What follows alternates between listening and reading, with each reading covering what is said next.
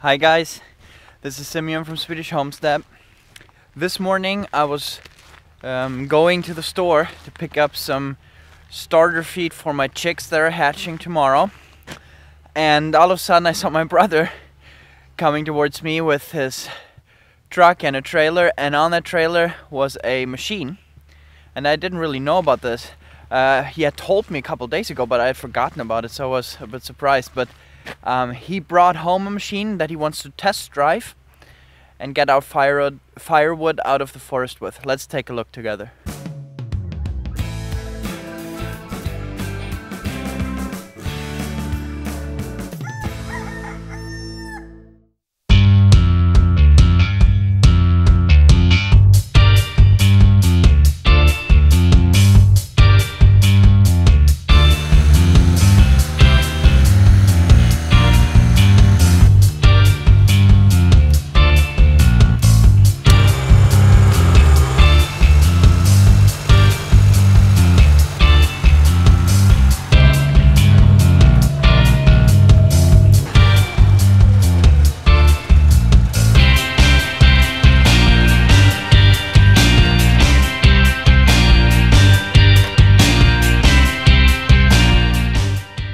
What do we have here?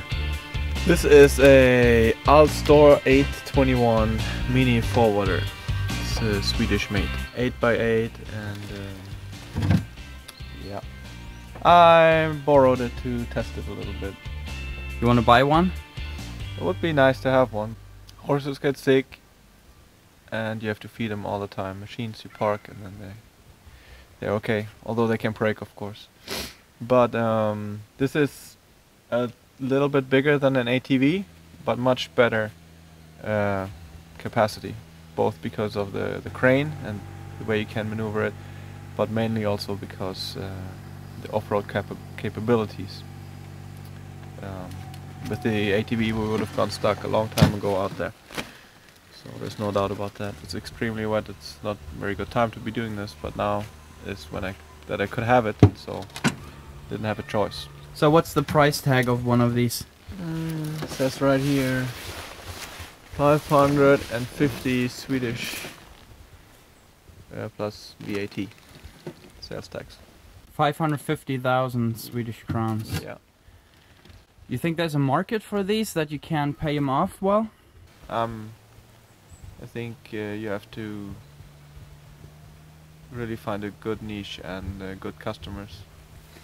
But I think it's possible, but for most people I don't think it's gonna be like that. But it would be a complement to something you're already doing, or to have in your own forest where you don't want big machines that would cause more damage and need more room to operate.